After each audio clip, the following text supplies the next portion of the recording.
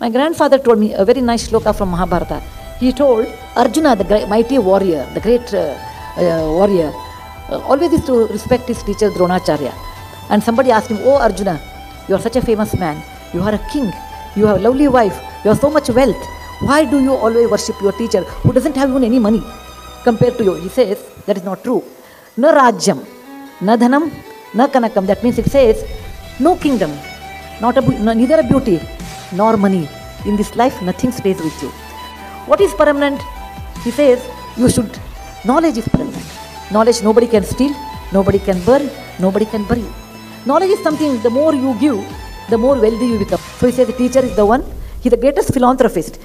He or she may not have much money, but a teacher is the one, the greatest philanthropist in life, who gives away their knowledge to others. And that's the reason we should always respect teachers. And teachers are the most important people in your life. Please remember that.